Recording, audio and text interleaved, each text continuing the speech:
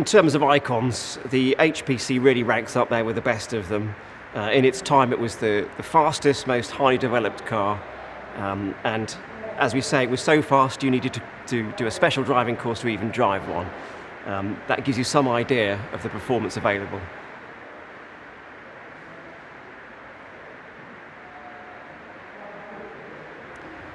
Well, in 1993, the HPC was absolutely the top of the range.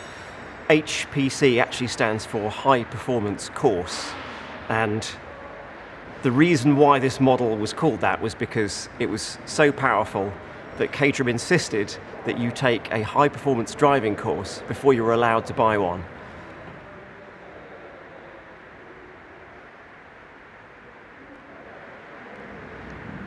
Well, this is a superb recreation of the 1993 HPC. It's detailed to a fantastic degree. You have die-cast parts which replicate exactly the shape. For example, we have the clam wings here, which were an original Lotus part just before they changed to cycle wings. The colour scheme here is the classic dark green main body with a yellow nose cone, which replicates the look of the Prisoner 7, which was made famous in the 1960s by the TV series.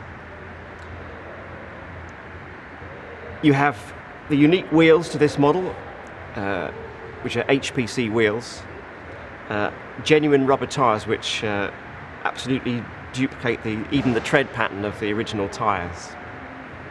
And on the nose cone you've got even a fantastic reproduction of the Caterham 7 logo. The bonnet is fully removable, and underneath is a brilliantly detailed replica of the Caterham Vauxhall engine that powered the HPC and really made it what it is. So inside the car, the cockpit is produced with all the dials, all the switches as they originally were. The steering wheel, gear knob, even the seat belts, the 4-point harnesses are reproduced in beautiful detail. And there are functioning electrics. For example, the lights work.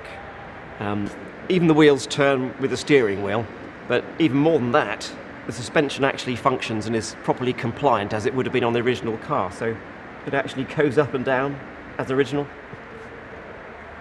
So on the back there's a removable tonneau cover, and underneath is the soft top, the roof that folds over just as it would have been on the original car.